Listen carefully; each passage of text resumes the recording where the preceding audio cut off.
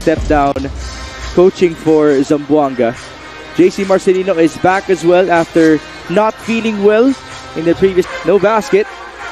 Feed Grimaldo on the finish. This is going to be a very exciting inside matchup between Mike Kiz and Chad Alonzo.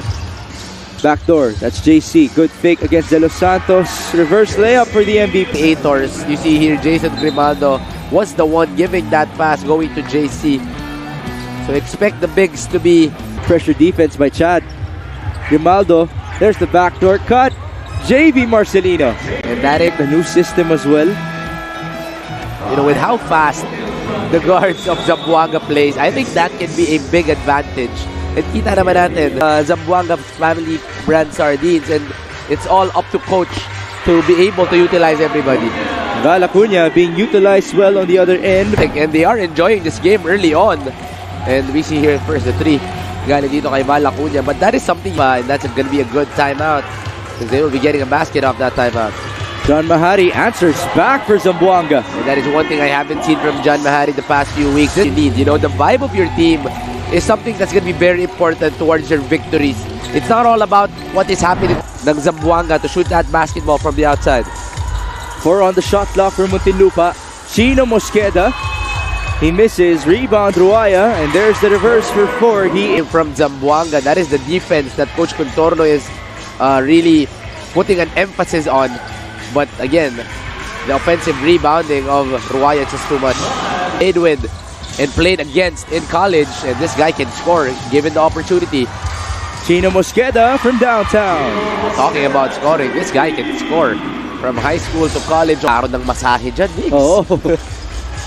JP Sarao is used to all of these massages in the Mpbl, having trained with Nueva Ecija last year, as Chad Alonzo scores inside. Always finds a way in finishing.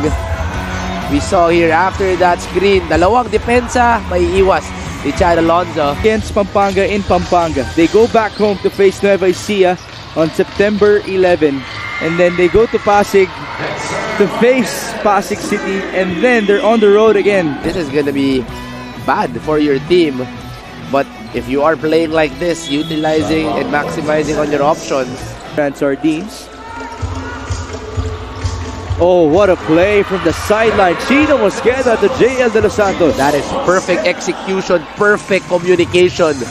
Now, Damon Lasco, screened by Gabaini. Lasco in trouble, but he is supposedly feeling comfortable today as Dexter Maiquez scores inside.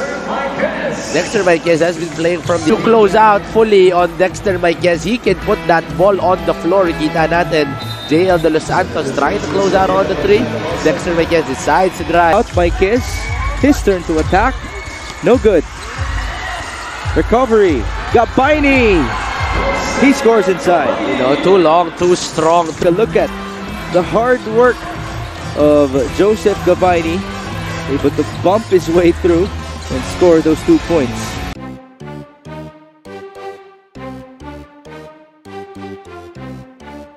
To take advantage of that home court advantage. Zamboanga was able to find more ways of getting that ball inside the basket, and that is going to be the biggest change. But Muntinlupa will be looking to change that. 3-pointer from Fuentes. He misfires. Adi Santos. No good on the follow, but there's Damien Lasco. That is the biggest disadvantage when you're playing that zone. That box out. Zone. Stabi. Where will they go? Fidel Fuentes. Wide open. That's a 3. That is the zone buster I was talking about. If you want them to respect you, really moving his feet. But the play before also credited to Cyrus Tabi for finding a wide open Jodel Fuentes. Attacking, taking his time. Signature Jodel Fuentes.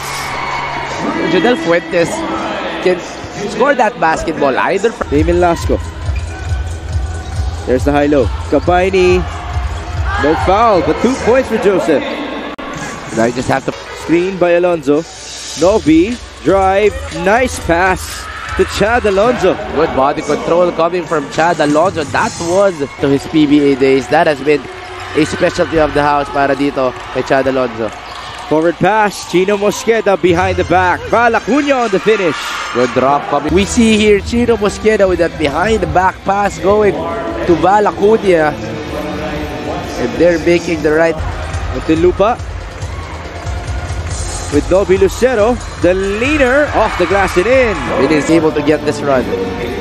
There's the drive by Nobby Lucero, challenging the outstretched arm of Joseph Gabaini. Did I say Troy Ignacio? No, Did I say it right? You said John Mahari. Oh, sorry, yeah, that's my mistake. It should be Troy. Tough pass. Troy Ignacio with a steal. JC Marcelino, feed, Tancinco for 2.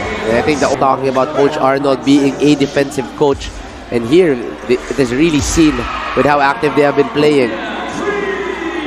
Just not the best. Go inside. Touch pass. Choi. 1-2. That's Kobe Bryant From Choi, but he was open. Oh, bad pass on the other end.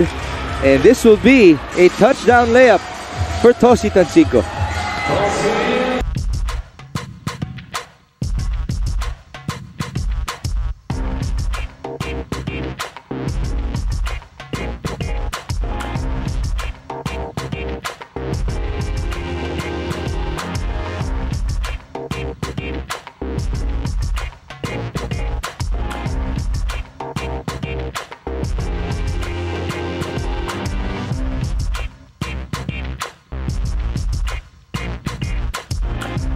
Game. That happened early in the first frame, no? More often than Muntinlupa can adjust from that. And also, number one, you have to be able to run down and go with that flow. Maganda nilalaro niyan. Out of the blue yun eh. Yung kanyang mga pinanggagalingan. Let's see if he can do it again as Val Acuña hits a three-pointer from the corner. It's about 6'3", shoots the ball from above his head. So kahit na nakataas ka pa, because he sees enough space, he will still make that shot. Effort by John Mahari. Grimaldo against Destacamento. JC on the finish. That is going to be the 5th. We see here that Grimaldo finding itong si JV. And even with that zone, that's Zamboanga. JV, the bounce. Ball recovered by Grimaldo, who scored. JC, that's a steal for the MVP. Forward to John Mahari, who goes in for the layup.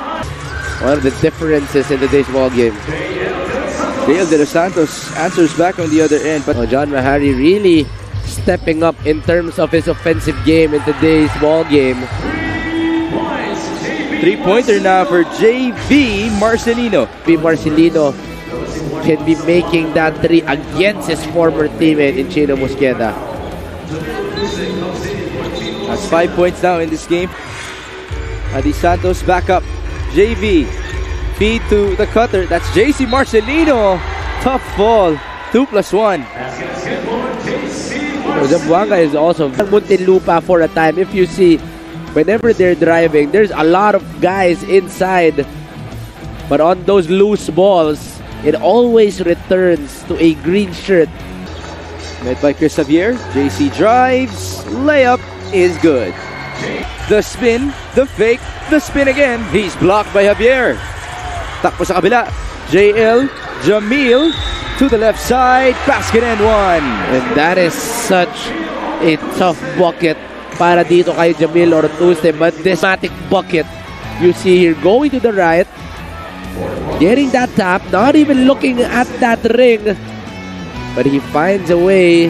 Marcelino. Screen by Gabaini. JC, double cross. Layup, yes. Again, that's a good defense galing sa Muntinlupa. Pinapalabas si Jamil. The drive in leaner, or Tuesday makes it. Screen. So he had that space to go to the right side and eventually go for that mid-range jumper. There's a foul on the other end. Is that going to count? Referees will review it. Off the handoff. There's the foul, off the spin. Hirap. Oh. Kung counted or not, that's just tough. Yeah. That is just tough. Siyempre, hindi pa buo yan, no? Hindi pa. Bubuo pa ng panibagong playbook si Coach Arnold Contorno para sa Zamboanga. They've been together for only 5 days. Another basket for Joseph Gabaini. We are already seeing the positive impact of At 10 seconds to go. Novi Lucero, bounce, Destacamento on the finish. a good read galing dito kay Destacamento. There's the pass. Tancinco. That might have been late. Yes. I think it's too Oh, far. that's close. Still on his hands. Still on his hands. But you have to check. Want to see Coach Arnold also celebrating.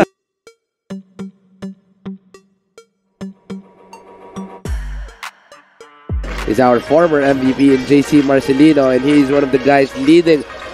What a quarter para dito sa Zamboanga. All the quarters actually won by Zamboanga, but offensively, that third quarter was their best shot. Go to Damien Lasco with 8 on the shot clock. Drive and kick. Tancinco. They go to Joseph. Gabaini. No bounce. Wow. What a rebound by Cyrus Tabi. And no one was beside Cyrus Tabi. JC Marcelino Yes. for Zamboanga. Pareho pang kaliwit eh. You know, there are times actually na mapagkaamalan mong kapatid itong si Cyrus Tabi. See here how he moves off ball coming from Tosi Tancinco. With how he moves, how he plays defense. See, also a lefty. And just playing terrific in today's ball game. The cross and the drive. Leaner. He's blocked by Grimaldo. Is blocking that shot. You know, his timing is just kung kailan lalabas at i-release yung bola na yan.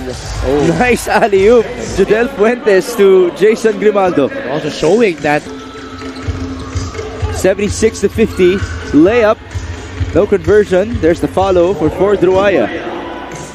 72-50. Para sa'yo.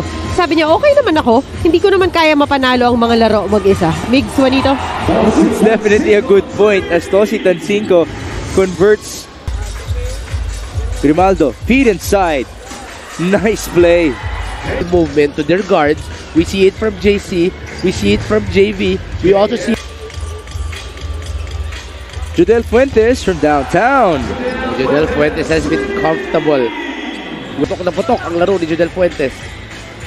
Almost a steal there. 3-pointer for Chino. That's good. It's one of the keys to winning is that masaya ka at komportable ka sa mga kasama mo. The fact that Grimaldo can actually bring out and pass that basketball and you have guards who can move without that basketball. Ooh, what a finish. Continue please, Juanito. Okay, and then natin. But today, we see that again, they are a competitor in our league.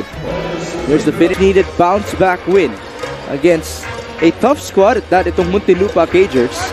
JC scores inside. Ball game para dito kay Zamboanga. Still moving without that basketball. And a good find coming from the Kobe Bryant of Zamboanga, Choi Ignacio. Right. Sardines. Lahat ay nakalaro na para kay Coach Arnold Contorno. And there's a basket here, courtesy of McLean Sabelina. Like this guy, whenever At the ball at a 50% clip. 3-pointer for Muntinlupa, and that is good for Kevin Buenaflor. there's some late